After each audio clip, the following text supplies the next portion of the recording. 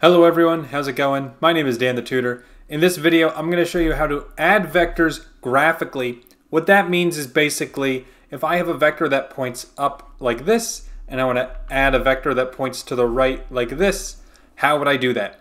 The answer is very simple. Just like following directions when you're watching Dora the Explorer, first you do this, then you do that, and we started here and we ended at Grandma's house, whatever, that is exactly what you do for adding vectors graphically.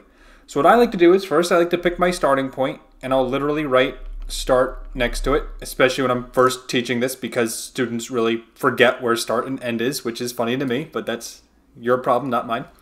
So what I do is first I have the arrow pointing up like that, and then right from there I draw an arrow pointing to the right, just like that, and then I'm done because those are the only two directions I have. I write end. And the final answer is just a line connecting start to end. I'm drawing it in a different color to show you. And really the final answer is just the red line. In other words, like I can ignore the other two vectors and it's just a vector pointing up and to the right. That's how you add vectors. And again, the reason why I do the start and end is because when I don't put the start and end, a lot of students like to put the vector going the other way down to the left. That's wrong. Don't do that. So if you don't want to mess up, literally write start and end. And what we're doing with adding vectors is we are taking the first one and literally just drawing an arrow off of it from the point where it ended. So let's do a few more examples. Like for instance, what if I have a vector pointing up and to the left and I want to add a vector that points down and to the left? What would it look like? The answer is first I draw a dot and that's my starting point. And the first one points up and to the left just like that. The next one points down and to the left just like that. There's my ending point, and then the final answer is just a line from start to end. So it looks like the resultant vector, which is what we call the final result, the resultant vector, is just an arrow pointing to the left, and that's all you'd have to write. Now for the next one, why don't you try this one on your own, pause the video, see if you can get it right. I have a vector pointing straight down, and I'm going to add a vector pointing straight up. Notice the vector pointing straight up isn't quite as long as the vector going down. So go ahead, try this, pause the video, and unpause it when you're ready to see the solution. And here's going to be the solution. So first, I have my starting point. I'm going to draw an arrow pointing straight down. This is the long one. And then from there, I'm going to have to draw another arrow pointing up, let's say about halfway. There is my ending point. And if I connect from start to end, it looks like my resultant vector is going to be just a shorter vector pointing downward. So a short arrow pointing downward is my final answer for that one. And there's only one more thing to talk about, and that is if I have subtraction. So for instance, I can subtract vectors. Let's take the first example. If I have an arrow pointing straight up minus a vector pointing to the right, here's what I do. The easiest thing to do is never subtract vectors.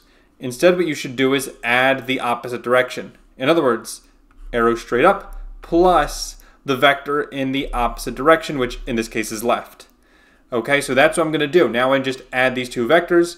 I start here, vector points up, then connect to the left off of that. There's my end point, and the resultant vector is pointing that way up and to the left. And again, you can just write up and to the left as your final answer.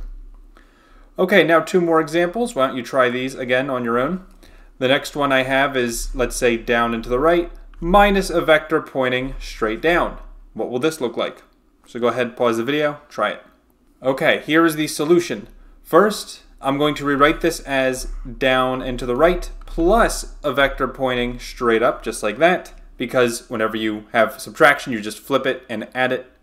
So that's going to be starting here, and then I go down to the right, and then I have to draw the next vector pointing straight up like that, and then I'm going to end here, and the resultant vector, I mean, it's not very clear how high that arrow is, so it can be a little bit off from what I have, but your end result should certainly point towards the right, mostly to the right. And so that's the answer for that one. Now for one more example, this will be the final boss, the hardest one. I'm going to add three vectors together, and the secret to adding three vectors is you literally just do the same thing we've been doing, just multiple times. So for instance, if I have a vector pointing up and to the right, plus a vector that points to the left, minus a vector that points down and to the right, what is this going to look like? Go ahead, pause the video, try this on your own, see if you can get it. Okay, here is the solution. So first, I'm going to rewrite this as up and to the right, plus vector to the left, plus a vector pointing up and to the left, because again, I flip it and then add it for the minus signs. So now I'm just going to add these three together. So first I got up and to the right, there's my starting point. Then to the left like that, and then up and to the right like that, and there is my ending point. Looks like this vector is the biggest one of all. It's the red one, and the red arrow is going to be my answer. Something pointing up and to the left, and it has to be pretty long, as we can see. So that's going to do it for this video. Hopefully you understood that. If not, you can of course post your questions in the comments below or email me or whatever. Thank you all for watching, and I hope I will see you in the next video. Take care, and bye-bye.